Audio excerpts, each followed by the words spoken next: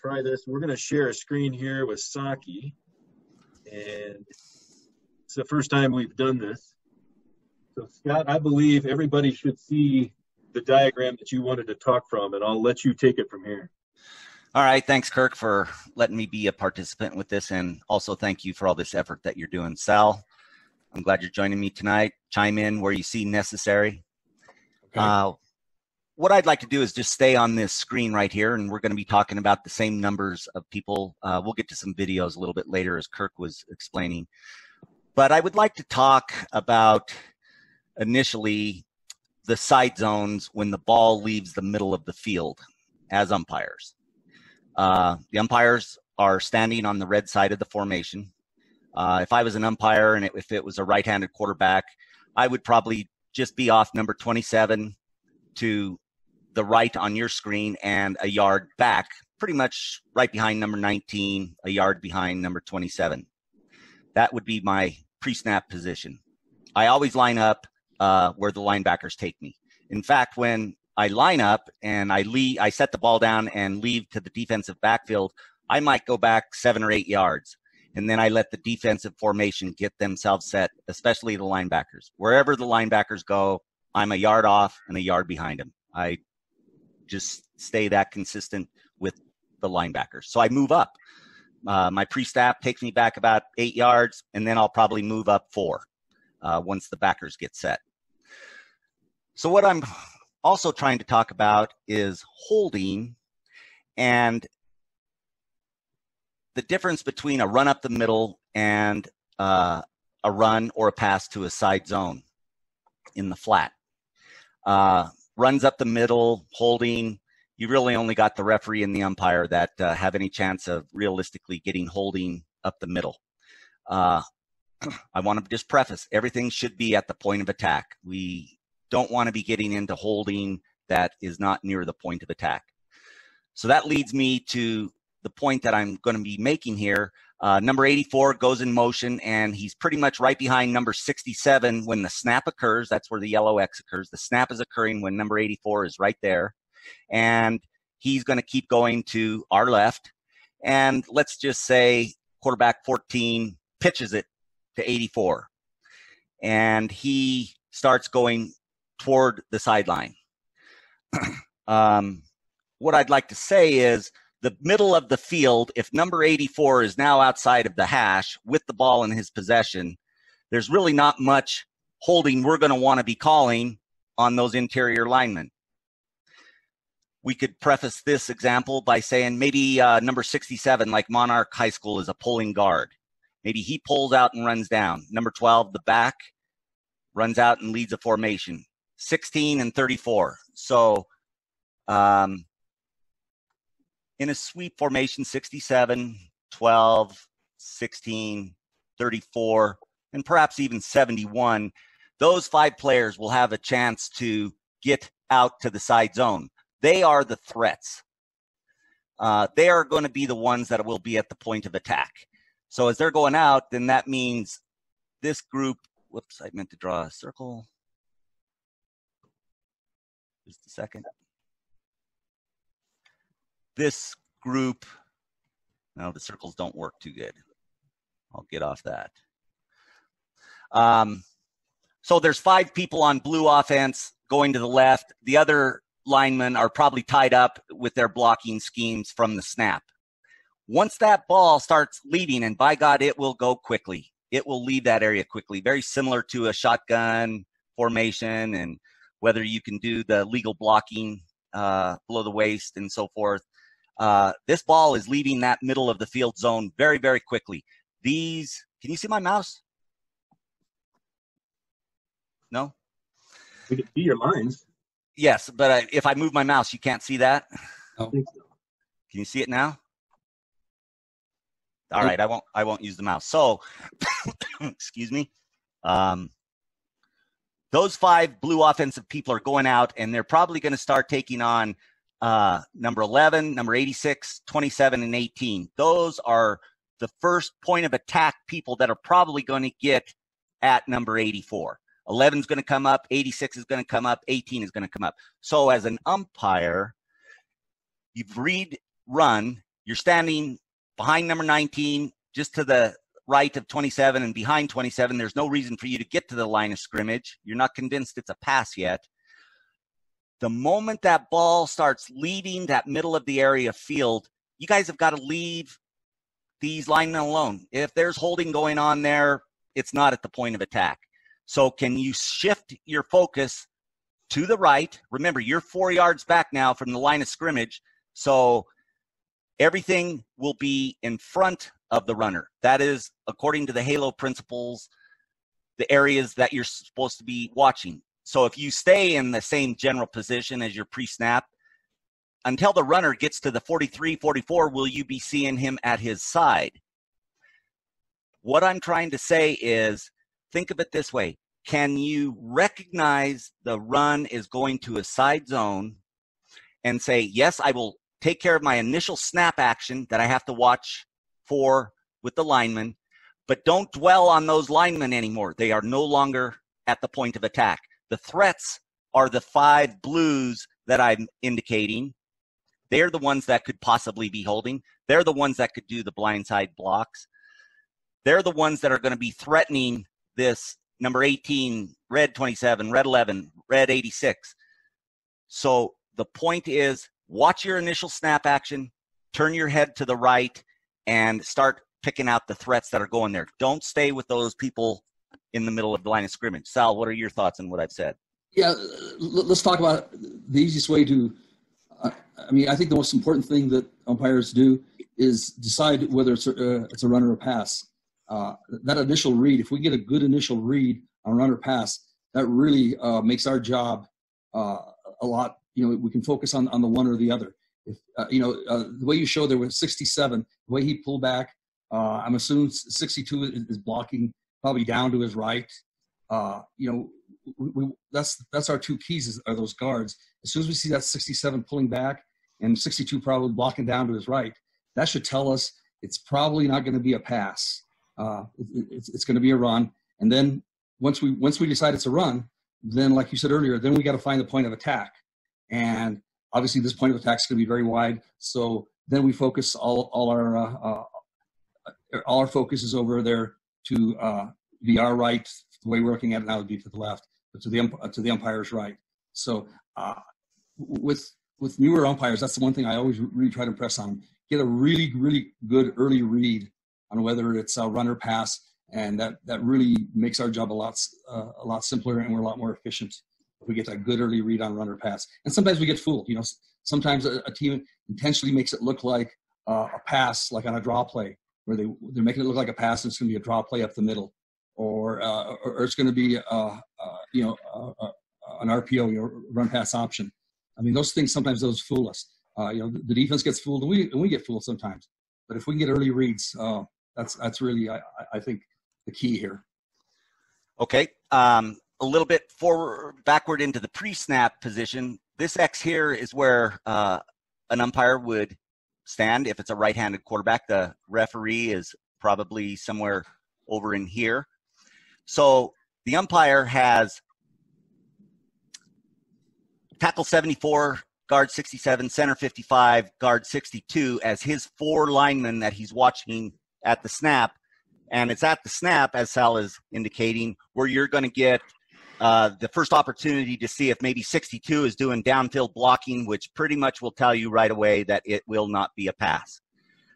If 67 pulls, that's fine. 74 could be downfield blocking. 62 could be downfield blocking. That's telling you, the umpire, there's no reason for you to get to the line of scrimmage. The fact that the snap is being pitched to 84 doesn't mean that 84 can't throw it. So that means if all of these interior linemen are pass blocking, and if the quarterback pitches to 84, well, maybe he's going to throw a pass. So yes, you do have to get to the line. So when I start in pre-snap position, I look right where this yellow dot is, right between 55 and 67. That's where I center my eyes about helmet high of the center off the ground. And I just keep it focused right there. And what that allows me to do is pick up any false start action by these 4 linemen. I peripherally have 2 players on my left and 2 players on my right that I can, and I've got the ball in view as well, if I can pick up any false start action that those interior linemen may need. Then the second is, are they pass blocking or downfield blocking? That will tell you whether or not you got to get to the line of scrimmage. Then you got to understand what the play is doing. This play is going to a side zone, and it's leaving this zone very, very quickly, to the point that you just got to say, I got to give up on all of these people here and start managing the threats that are over there. If it's truly a run and you're staying right here, the chances of you having to get to the line of scrimmage for anything is nil. You don't have to. You can stay right there and just pivot as the play folds to the left. Keep in mind, we've already spoken, Kirk will have a video a little later, 86 could have a little bit of an idea that he's going to come straight down here, and maybe he takes that pulling guard 67 and cuts him below the cuts him below the knees, or 71 cuts him out of the action, getting the lead blocker. Those are hard for umpires to catch. They're hard for any 5-man mechanics to catch. Our best hope could possibly only be the back judge and the near wing in being able to catch that. Kirk and I were talking a little bit earlier today, and there's been times when I've been an umpire and you see a defensive guy just come out of your peripheral and take somebody low, and it happens so quick you just can't understand what has happened. After the play is over, you could go talk to the wing. You could say, did 86 cut 67? And upon a conference, 2 people get together, you may drop a late flag and say, yes, that was the case. What I'm pointing out is never be afraid to go to your fellow peers and discuss a play after the play is over to get things right. Don't just stay on your own island and take the game on yourself. Conferencing with your fellow officials is okay. Sal, you got any comment? Scott, I can make just a quick comment on that. I think it's important, if you're going to throw a flag, that you see the whole play. Too many times we see the back end of a play, and we think, wow, that looks like, to me, that looks like it's illegal. But we didn't see the whole play. A block in the back, the guy may have started the block in the chest, and the guy spun on him, and he kept contact, which is perfectly legal. A block below the waist, the block may have started above the waist, and then the guy slid down and got him below the waist. Again, that's perfectly legal. So I think it's important, if you don't see the whole play, don't throw the flag. You can talk to the player if you want about, hey, I think you might have gotten him below the waist. I'm going to be watching you, so make sure you don't do that again. That's fine, but don't throw a flag unless you see the whole play. Too often we just see the back end of the play. Good point. Talking to players, there could be some action that could be away from the ball, and you just say to yourself, that's a little bit dirty, or it's against the rules. Go talk to that player and just say, I saw what was happening, and I let you go because it wasn't at the point of attack, but I'm just letting, and he'll remember that. Perhaps the conversation is heard by a few other players too. They're going to hear it as well. So that's good, talking to the players. Now, again, with this side zone action, what are the threats? Well, we talked about 86 possibly coming up. Any of these, number 12, 16, blue, 34, 71, could blindside block any of these potential 18, 27, 86, 11 red players on the left side of the formation. Those are the ones where now the ball is in the side zone. Blue is making a threat against red. And that's what we're looking for. You don't want to stay and dwell on the action of the interior lineman. Now, if it was a run up the middle, you just got to take it for what it is and grab it and run with it. As far as what you see, runs up the middle are basically 2/3 of the entire 22 players there are at the point of attack with a run up the middle. So there's a lot of things going on. It can't be emphasized enough that throwing a flag away from the point of attack and listening to Lowry and Logan and Yates, they were quite adamant about the point of attack. They understand penalties, but they don't understand when a flag is thrown away from the point of attack. That's what we're trying to say at this point in time. Scott, if I could just interrupt real quick, with one exception, if it's a dirty play, a play that threatens threatens an injury, somebody's safety, those will throw anywhere on the field. Absolutely. A block below the waist, anywhere on the field, we're going to throw. Obviously, any kind of a face mask, anything that concerns safety, we're going to throw that flag anywhere on the field. But again, Scott is so right. If it's not a safety issue, if it's a hold, if it's a push in the back, let's make sure that it's the point of attack and make sure that it gained the player who offended, that he gained some sort of an advantage by doing that. And if it's away and it's not a safety issue, let's just talk to people. All right. We've always stated that grandma has to see the hold from the stands for it to be a legitimate call. Keep in mind, a sweep to the side zone, if you got number 34 blocking against number 18, he could give him just the slightest tug of his jersey, just as 84 is rounding the corner, and that slight little tug is what springs him for a 60-yard TD in this case, 40-yard TD in this case. That's the type of holding that grandma may not see from the stands, but we've got to grab those. They can spring a runner very quickly, just the slightest little tug on number 18, and 84 is gone for the end zone.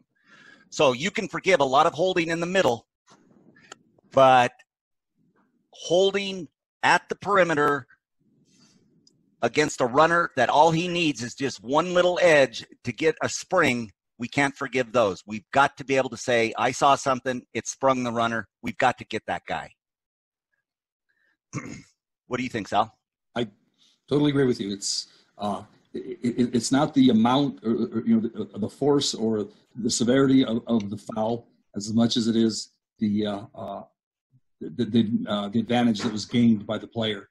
I think that's what we have to keep in mind. How much of an advantage did he really gain by doing what he did, and base our decision whether to throw a flag or not on that.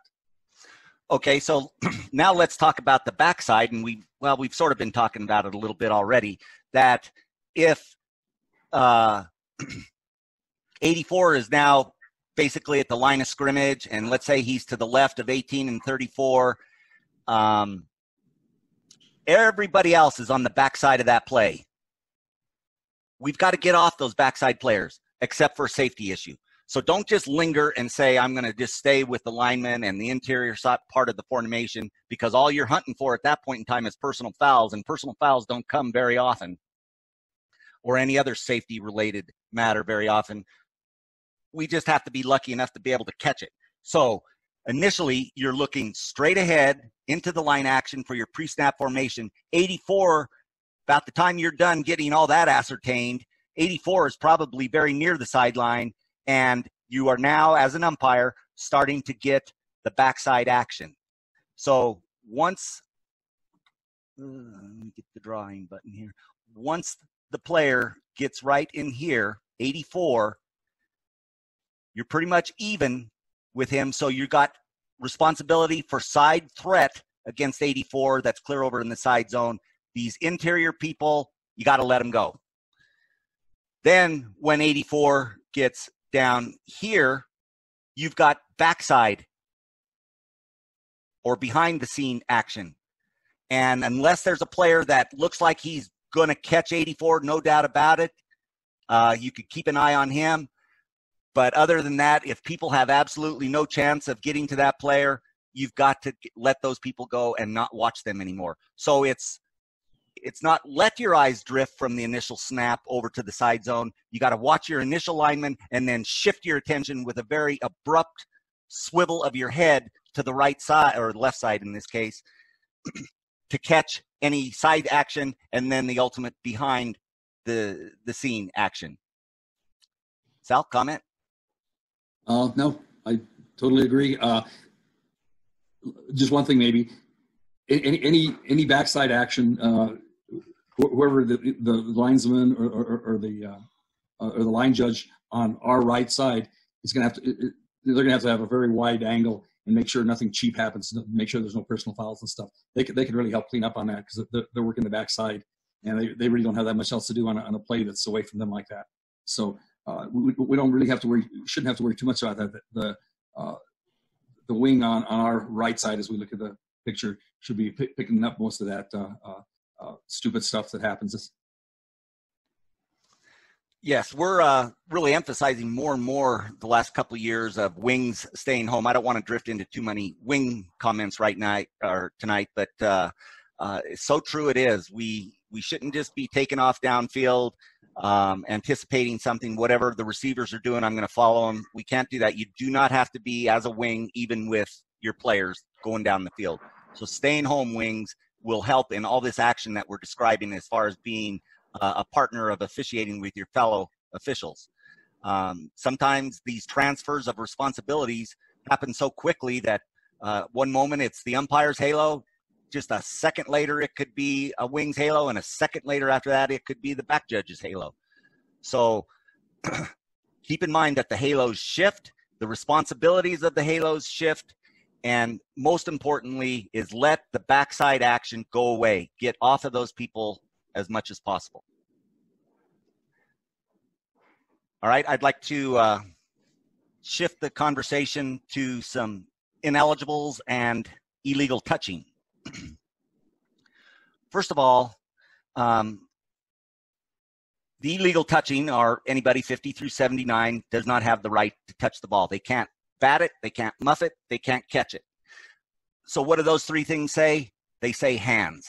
If 71, 62, 55, 67, 74, if their hands touch that ball, it's illegal touching. You could call it a bat, you could call it a muff, you could call it a catch, whatever. Their hands are involved. If any of those five people are hit in the back by the quarterback, he throws a forward pass and maybe it hits number 62 flat in the back, you disregard that. Inadvertent touching, we let go, because the hands are not involved. Now let's say 62 goes 5 yards downfield and 14 hits him in the back, or hits him in the hands, I should say. You've got illegal touching and an ineligible downfield.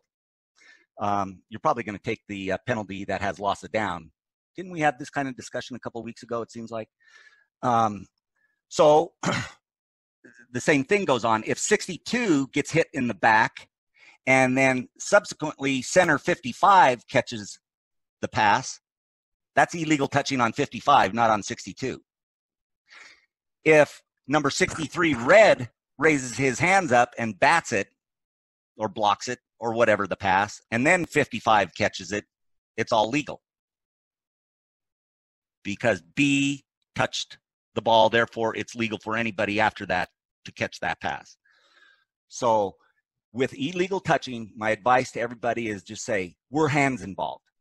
Batting, muffing, catching. Just say the word hands. If hands are involved by ineligible numbers, it's illegal touching. Now, a slight converse to that is, let's say quarterback is under a little bit of duress and he hits number 55 square in the back. Like I said, you don't have illegal touching, but we may have intentional grounding. Maybe that quarterback intentionally threw it in the back of 55 by the judgment of the referee in order to safeguard against it being intercepted. Then you've got intentional grounding. If 55 goes downfield 5 yards and quarterback hits him in the back, you have ineligible downfield and potentially intentional grounding. So the combinations could play themselves out a little bit differently depending on what the ineligible numbers have done with their hands. Comment, Sal? No, I think what you said pretty much covered it all. Okay.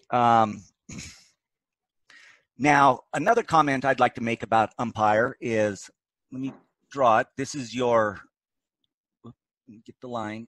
If this is your pre-snap position, and let's say 14 drops back, scrambles a little bit, and he's out over here scrambling, and everybody is pass blocking That's when the umpire needs to get to the line of scrimmage.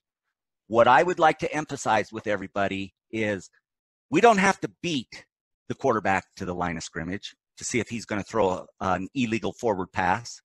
We just have to be at the line of scrimmage the same time that the quarterback gets to the line of scrimmage. So in most cases, you can walk a brisk walk to the line of scrimmage, and you can make your pace faster if it looks like the quarterback is getting closer to the line of scrimmage.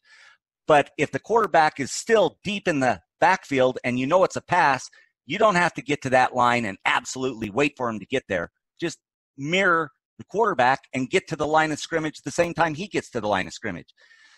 And really the only thing I got to say about an illegal forward pass over the line of scrimmage is it's got to be blatant.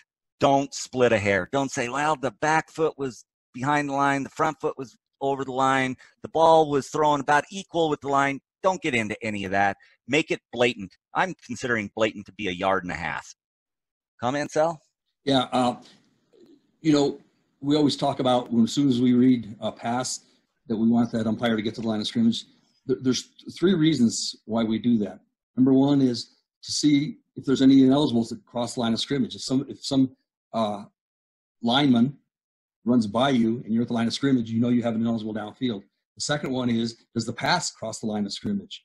If the pass is caught behind the line of scrimmage, obviously we can have people downfield. And the third one is what you mentioned already, which is, does the quarterback cross the line of scrimmage before he throws, before he releases the pass?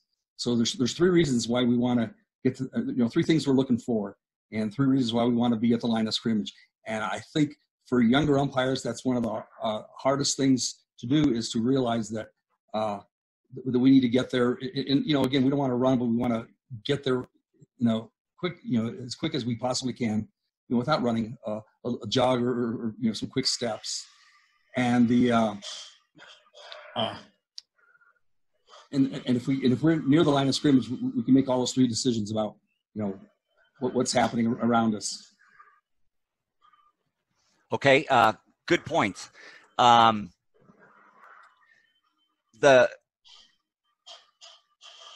Almost every pass play that goes beyond the line of scrimmage, soon as, if it's a short pass, I obviously watch closely for the action of the pass. But if it's a deep pass, I'm putting my head on a swivel and I'm just looking for those blue ineligibles being someplace they're not supposed to be. Again, when the ball leaves the quarterback's hand is where they're at that point in time.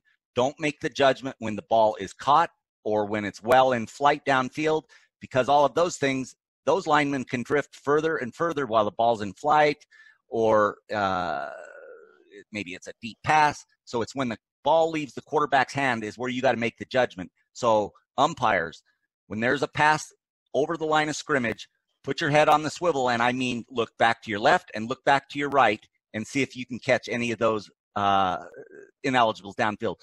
You might get a chance where you see 67 just forgot what the play was and he took off straight downfield, run blocking, and you might see that right away, and then you say, oh, there's a pass, and you can capture 67 real quick. But most of my ineligibles downfield have been after the ball has been thrown, that I've got to swivel my head and start looking for those numbers real quick. Comment, Sal? Oh, one of the things that I do, and I think a lot of us do, is I cheat on the play. If it's 3rd and long and there's a team that passes quite a bit, chances are it's going to be a pass. I'm going to be, I always try to be between 4 and 7 yards behind the line of scrimmage. That's just sort of a starting area. If I know that, or if I believe this is going to be a pass, I'm going to cheat. I'm going to be right at that 4-yard mark if the linebackers let me get that close. So that way I can get to the line of scrimmage a little quicker. If it's, if I've got Columbine and it's, 2nd and 3, chances are they're going to run the ball. So I'm probably going to stay that 7 yards back. First of all, it'll keep me out of the play if they run up the middle, and I'll get a better look at the blocking. So think about down and distance. On every play, we should be thinking down and distance. We should be thinking about what kind of a team is this? Are they a passing team? Are they a running team? Try to think like a defensive coordinator about where you're going to set up and what you're going to be looking for. And like I said, vary your position so that you can cheat and get a jump on that line of scrimmage, or you can stay back and get a good look at the blockers on a running play. Scott, there's a comment on the chat from Toby about expanding a little bit on the expanded neutral zone. Talk a little bit more about the expanded neutral zone in this case. Okay, the expanded neutral zone would allow you to go up to the 38-yard line, the ineligibles. But they've got to be engaged and driving the defensive backward.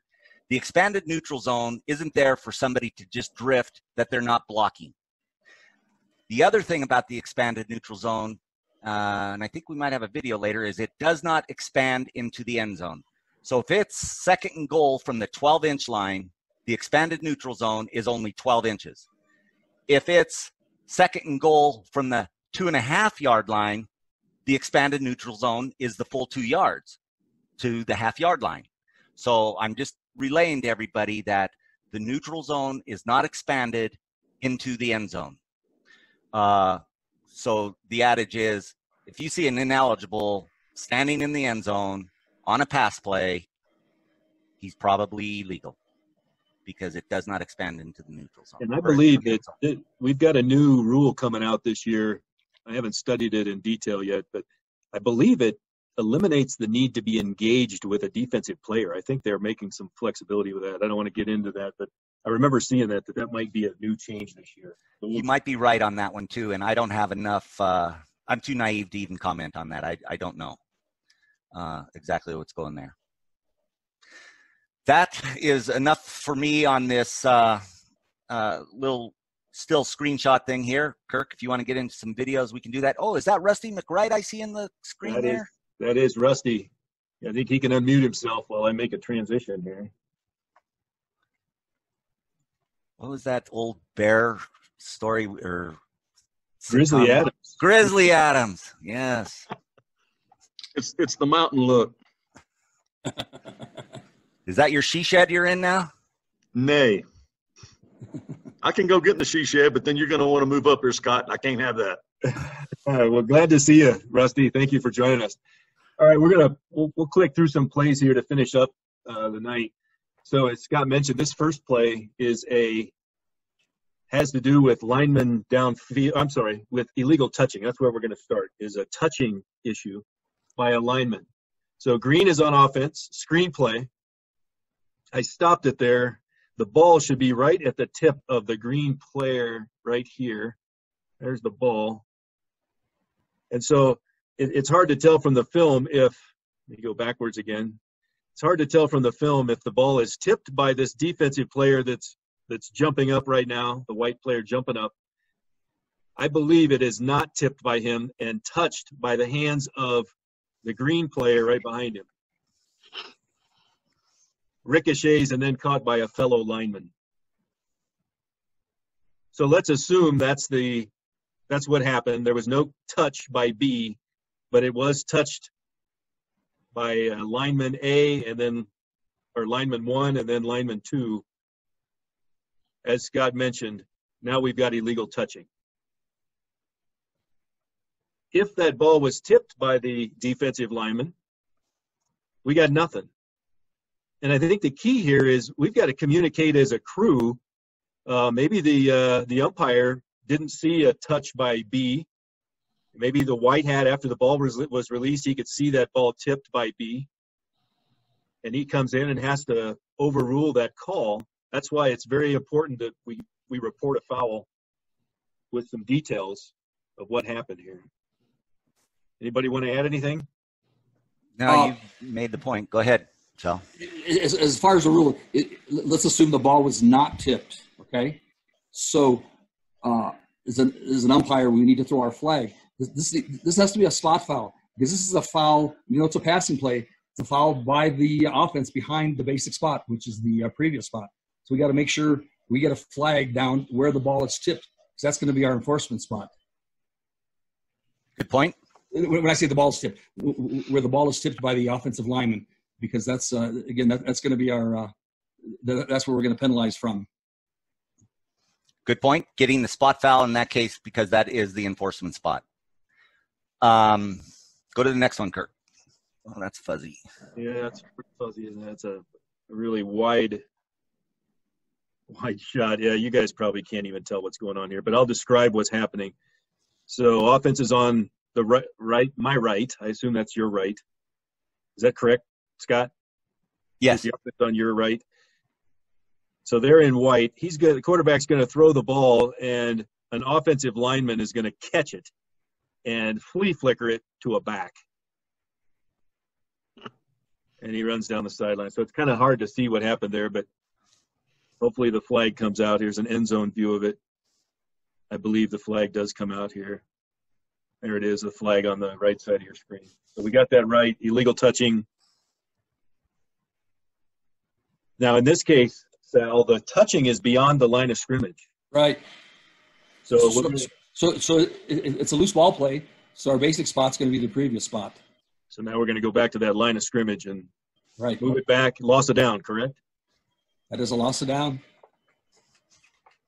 All right, let's see what else we have here. All right, we're going to talk about Scott and Sal talked about the quarterback's feet and how accurate we need to be at this. I don't know about you guys, but I feel fortunate when the stake is opposite of where I'm lined up and the quarterback's between me and the stake. Man, when that pass is behind me or on the back side of that stake, you feel like you're plus or minus a couple yards. I think that's why I think it's important that it needs to be a no-doubter. We don't want to get ticky-tack. So here we've got a quarterback that's going to roll to the right, pull up, and throw. I'll take you back to see where the line of scrimmage is. Line of scrimmage, I believe, is right. And you can see the umpire moving into position. So the line of scrimmage is right here.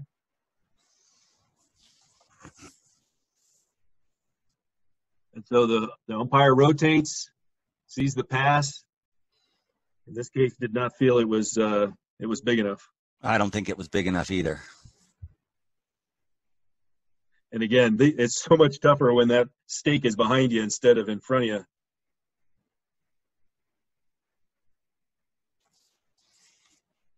I'd say when in doubt, we leave these alone. This is not something that we want to have a coach come back and nitpick us on the details here. I think there's a little bit more forgiveness if we let it go. All right, so here's one where snap is from the A49.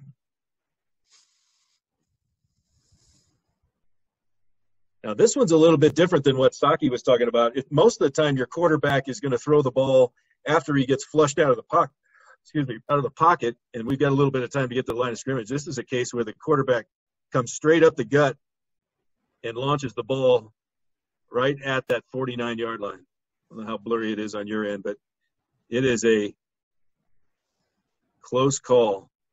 I'd let that one go myself. So you can see the flag come out.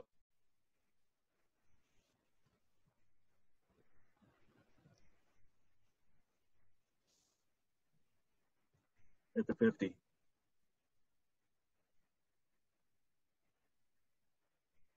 I don't think we're interested in getting in whether it was accurate or inaccurate of a foul. I think what we want to do is get the proper mechanics to get us in a position.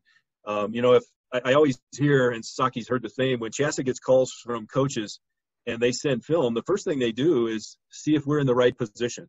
You can question our judgment, but if we're working hard to be in the right position, Chassa won't dispute anything. They'll say, well, he was right there. How can we dispute what he saw? He was in the right position. Kirk is right. Tom Robinson, 95% of his initial conversation was the official in the right position? And if he was, he's going to go with the official's call. Hey, Kurt. Yep. Take a look at that interior lineman. I can't tell if it's the center or the guard. He goes and he blocks that linebacker who's just to the left and in front of the umpire. He goes down there and blocks this guy. Watch. Do we have an eligible downfield? So that's why this play is in here. And just I'm sorry. I thought it was the same play. Oh no, this is the next play. Okay, my bad. So and that's in here for that very reason. We had Coach Philman from Regis talk about the RPO, and that's what this is. So he would not be happy that his snapper is coming downfield on that linebacker. And as you can see here, that freezes umpires. You got a snapper that comes straight out the block. It looks like a run block. It's a tough play to see. And so, yeah, he's set right at 2 yards. But he went that 2 yards uninhibited. Yep. He wasn't pushing that defensive guy back those 2 yards. He went hunting for him. That is true. He went at least 2, if not 3. He might have even got to 3 without any contact with an opponent. It's tough to see. Even as the umpire, like in this position, this umpire, you don't have a good angle to even know exactly where the line of scrimmage was. It's tough to tell 1 yard, 2 yard, 3 yards a lot of times. But the fact that he was not engaged, again, this is under the old rule. Right. The fact that he was not engaged with the lineman, the fact that he went those 2 or 3 yards and then engaged, to me, that tells me he's ineligible downfield. And this is the same snapper here. That one's worse than the last one. Yeah.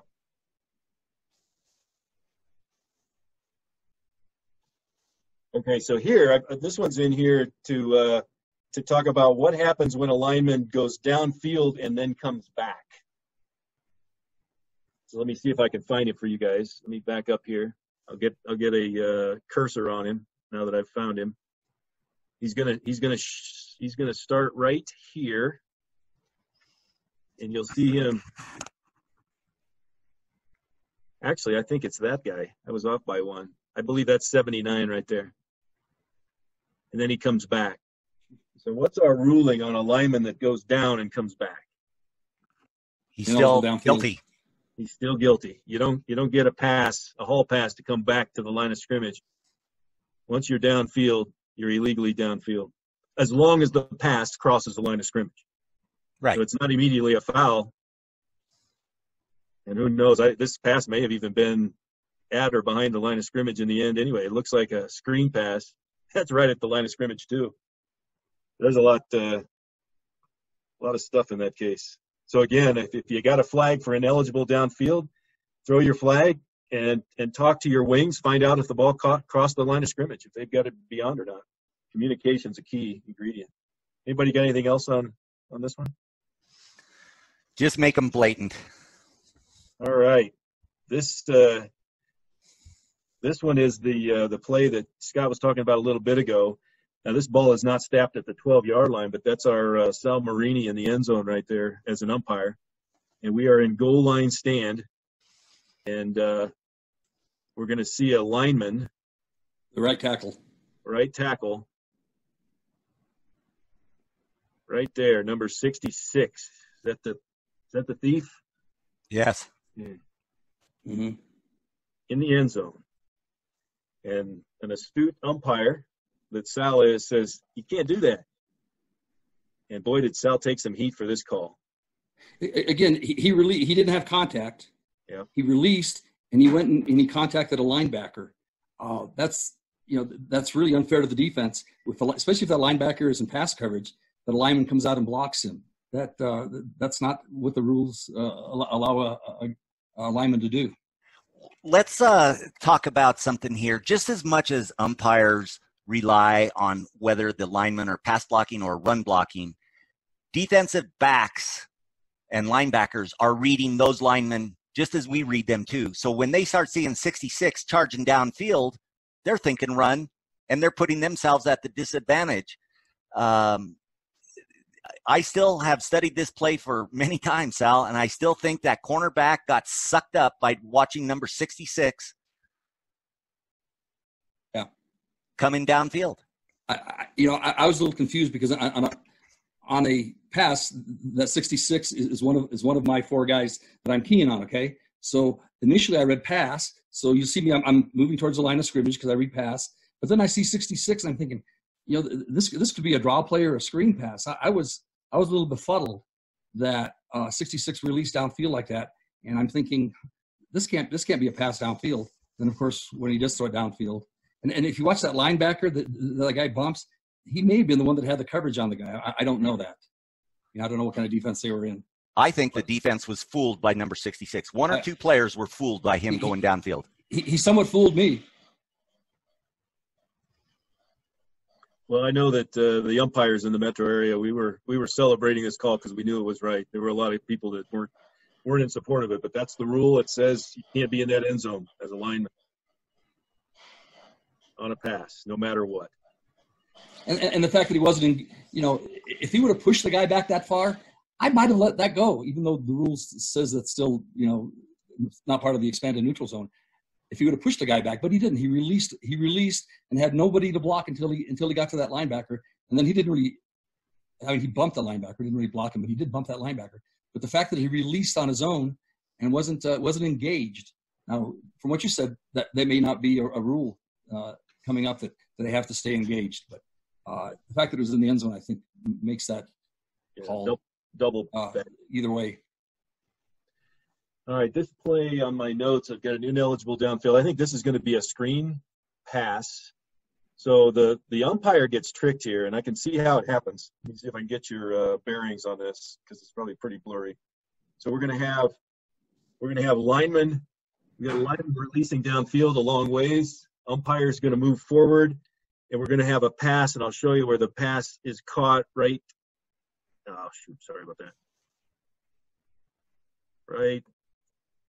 So the pass is caught by this player right here, that screen pass. The umpire misreads what happened here, does not recognize that it's a screen, throws a flag on these ineligibles downfield. And this is a play that we should have come together and overruled this. So they ruled it an ineligible downfield instead of waving this flag off because the ball did not cross the neutral zone. That's where the off-wing official, the official near us, he should really be able to help with that. Since the play is away from him, he should be able to run up there and tell the umpire, hey, that ball didn't cross the line of scrimmage. We need to wave that off because I can see the other wing moving downfield because all the action's coming towards him. But the near wing doesn't need to move at all, and he doesn't need to move at all. The 4 yards. action's going away from him. I mean, if he wants to drift a yard or two downfield, that's fine. But he should be able to tell the umpire that ball was caught behind the line of scrimmage. So really, what we're saying here, line of scrimmage action has a lot to do with the wings as well, as far as our conversation with ineligibles, and staying home. Once again, wings, stay home a little bit longer than what you may have traditionally wanted to do. There's no reason for a wing to be dead even with a receiver. You can be somewhat well behind those receivers and still make great calls and have full control of the game. Okay, I've got just a couple minutes here. Let's look at a couple plays where we've got blocking below the waist. And so let me get your eyes trained on where you're going to see a block below the waist. And I agree wholeheartedly with what Scott was saying earlier. I mean, this stuff's tough to see if it's players that are not already in our view as an umpire. When we see a cornerback or a safety come flying in low, we can't tell if he fell into a tackle or it's just hard to tell what happened. This particular case, you got a linebacker, and we're going to focus on this character right here. And you can tell his intent is to take out that lead blocker. See him just roll his shoulder and back into the lead blocker. We might be able to get that one as umpires, but we've got a back judge back there that's just watching a run play that could probably help us see that happen as well. And so we have got to do our best to eradicate this from the game. Because that's a safety foul, and if we don't catch them, they're just going to continue to do it. Let's see if I got another one here. Okay, so here this is the defensive end. Let me get started here right there. We're going to see him dive at the legs of the lead blocker, which is the pulling guard. I believe this guy's coming down the line. So we'll see it taking out the legs of the lead blocker. This is going to have to be supported by the referee. Umpires, we're not going to see this, so this probably isn't necessarily for this conversation. But that wing's got to have his eyes on blocking and not the ball carrier. I think I got one more here. I think this is one where the safety comes up. Let's see if we can. Yeah, so I think this is almost impossible for us as umpires to catch, but I like Scott's comment. If we see something like this that's happening, I think we come together with our wings and back judge and say, did did that guy go low? And sometimes that's all it takes for the wings or back judge to go, yeah, I saw that too. If he hit him low, we've got to throw a flag on that. There's nothing wrong with making that flag late for a safety foul like that. So you can see this. You can see this safety come in, taking a dive at the lead blocker right there, taking out the knees. The back judge probably has the best look at that. I would agree. Yeah, because I think our wing is closer to the line of scrimmage with his focus. This block below the waist is a long ways from the ball carrier too. Ball carrier's in the backfield, and that safety comes up and takes his knees out. All right, I've got 8:32, gentlemen. Sorry, Rusty, I should have probably prompted you for some more mic time. Gentlemen, you got any parting thoughts? Otherwise, we'll release these guys. Thank you guys for joining us. Sal, you first. Hey, let's hope we have a season this year, huh? Everybody be safe and take care of yourselves. Amen to that. Saucke, you? Yeah, I hope we have a season too. I just cannot read these tea leaves, what's going on right now. It's weird as heck. But a little bit from tonight, just remember point of attack and let the backside players go. We don't need to be watching space as we've had in other conversations, and we don't need to be watching players that are not at the point of attack. I got two things. Oh, Rusty, go. Well, one thing I'd like to say is a friend of mine by the name of Mike DeFee just got called up by the NFL. And one of the things I asked him back when I was in Texas, I said, how are you so knowledgeable? And he told me something that was kind of profound. He said every March he takes his rule book and he puts it on the back of his toilet. And every time he goes and takes a dump, he would sit there and read that book. And so by the time football season rolled around, he had some additional knowledge that maybe he didn't know the season before. So I said all that to say this. It's not too late to get in that book and start learning your position. Well said. I like it.